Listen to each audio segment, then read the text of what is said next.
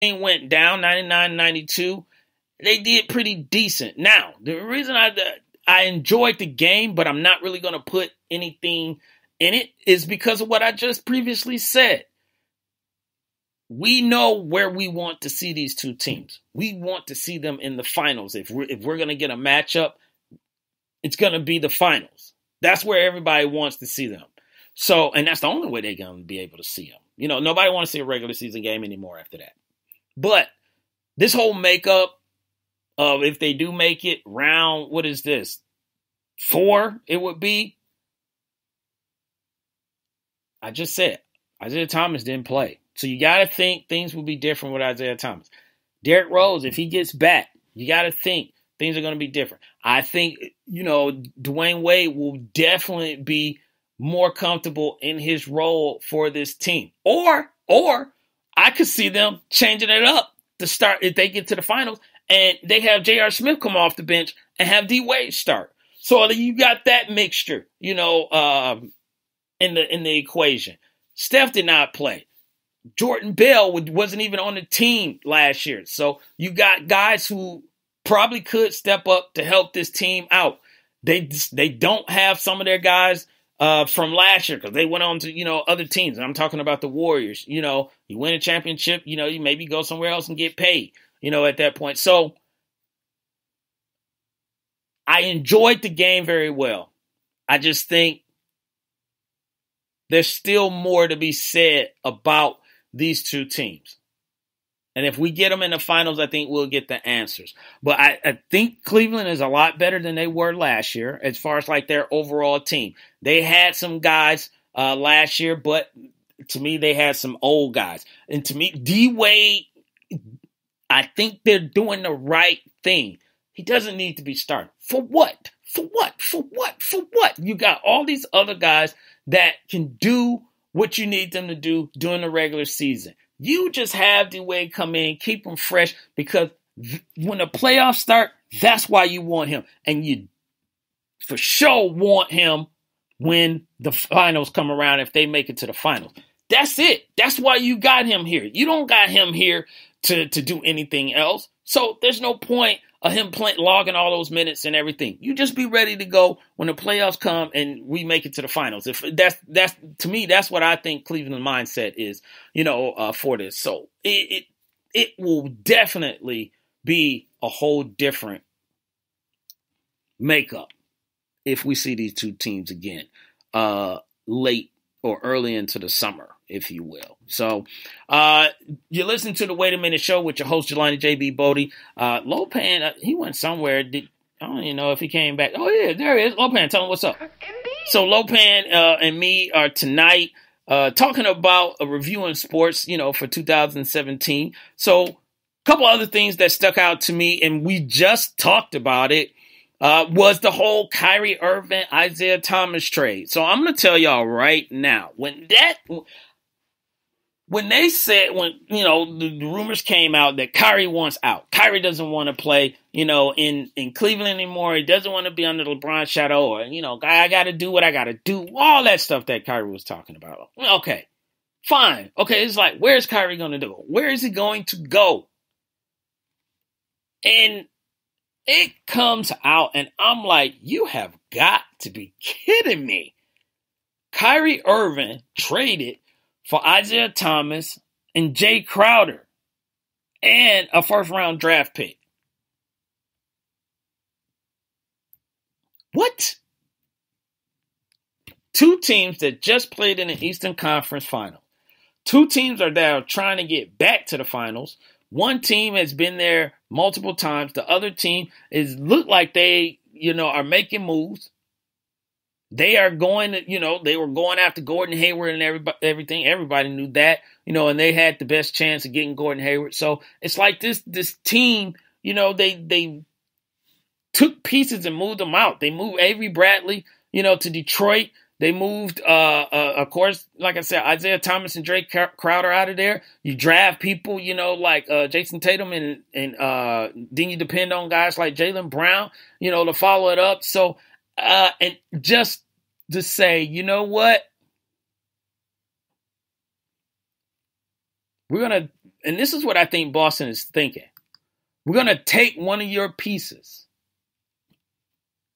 And that's going to make us 2 times better than we already are. But we're going to give you one of our guys.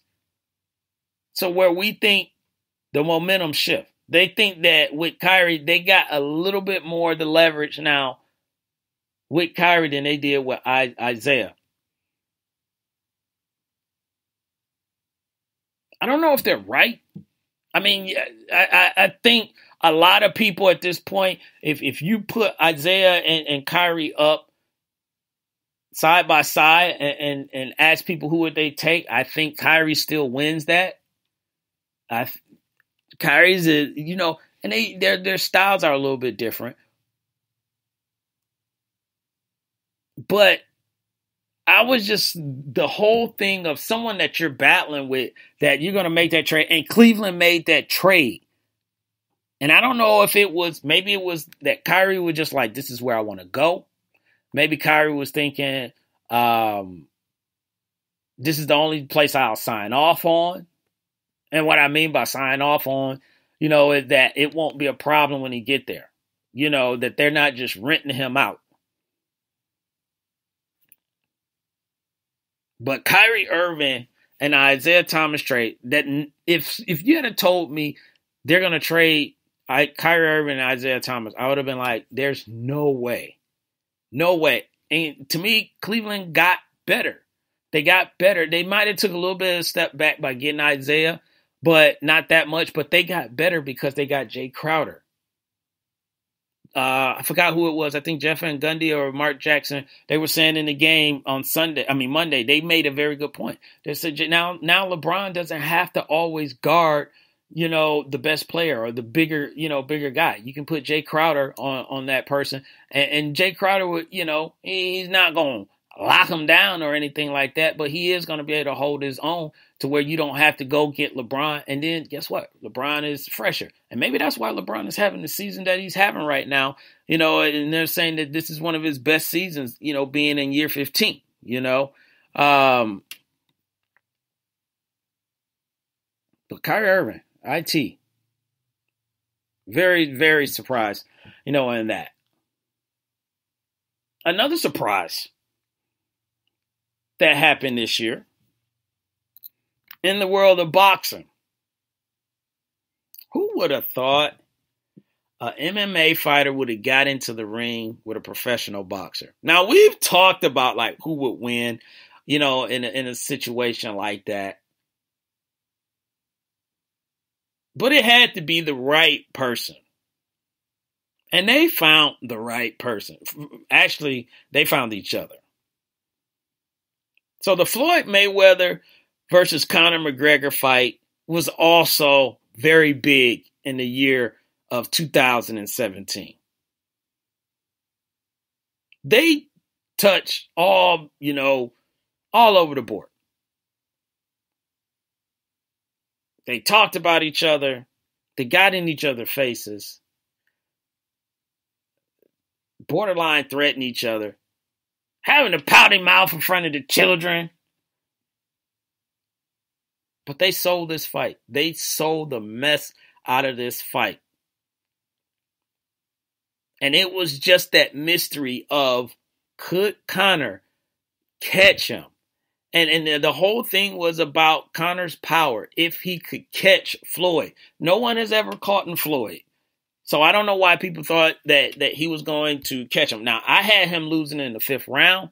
And I mean Conor McGregor, I had him losing in the 5th round. I was just a little bit early. He lost in the 8th round. They stopped the fight. Conor was getting tired. He couldn't defend himself. I just thought he would have got tired in the 5th round. And it was basically he wasn't conditioned enough to go 12 rounds like Floyd is. But I will give Conor credit. Oh my gosh, he held his own in there though. Now, Floyd's not the knockout artist. He's not Triple G or nothing like that, where he packing a punch. But he still is a professional fighter. And he could have possibly knocked out Conor. But I give Conor McGregor credit because he held his own in there. And more than anything, Conor got his money. Yes, he did. That's the other part of this that stuck out. Both of these guys got paid. Show me the money! Yes, they both got showed the money, and I'm not gonna hate on them for that. To me, I think this fight was more entertaining than the Pacquiao fight with Floyd. Pacquiao was long overdue, Floyd was long overdue. So you had two guys that are professional fighters fight. But Conor sold his fight. He sold his fight more. He did catch Floyd a few times. So he did show him like, yo, I can box a little bit. And he impressed. Now, I just hope this doesn't start where, all these other guys are going to want to, fight other professional boxers and all this stuff, because I think Floyd could have destroyed Conor if he wanted to, but it didn't make any sense. I'm sorry. Why am I using that word when I say Floyd Mayweather? It didn't make any dollars, because he don't deal with anything in cents. It didn't make any dollars for him to just go out there and lay Conor out, Let him punch himself out. Let him throw some stuff. Sell the fight. Make sure I just don't get caught. Hey, I'm the greatest defensive boxer in the world. So if that's against professionals, I should be good against someone that is not a professional. And it got me to watch. I watched. I think we all watch. Shouts out to my man Ron that's in the Wait a Minute Show chat room. He said, Conor McGregor? Wow, what a hype, Yeah,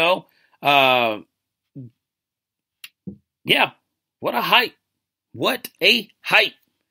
And now Conor is in a position where he's not finna just take any old fight from the UFC. He's like, do you see how much I got paid? Somebody else will pay to see me in a boxing ring again, as long as it's against the right person. Not Oscar De La Hoya. But against the right person, they will pay me. What are you going to do, UFC?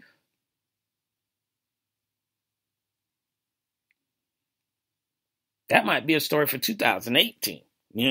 How that Dana White and Conor McGregor, how they all worked that out. But as of right now, Conor McGregor, Floyd Mayweather fight, I did not think it was going to happen. I was like, no, there's no way this is going to happen.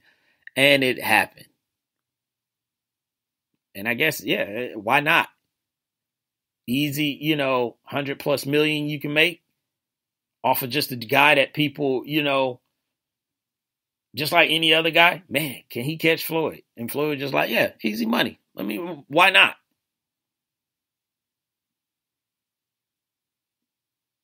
Vince Wright in the Wait a Minute Show chat room said, my wife and daughter actually ordered the fight over my objections.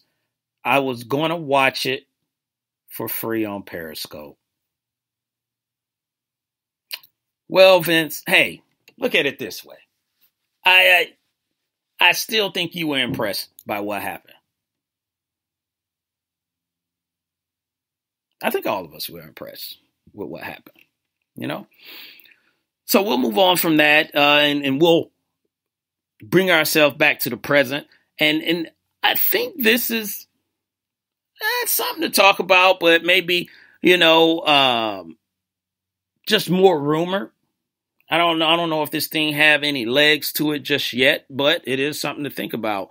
We all know that the Carolina Panthers are up for sale in the NFL, or will be up for sale pretty soon here. And everybody's been trying to put in their bid, or everybody been getting their money together. Diddy is talking about he want to purchase it, and these other people that Steph Curry wants to get in and all this stuff. Lopan is trying to get some people together. Lopan, I don't know why you trying to get some people together. These people are dealing in billions of dollars. You don't have billions. You don't have millions or thousands. Sometimes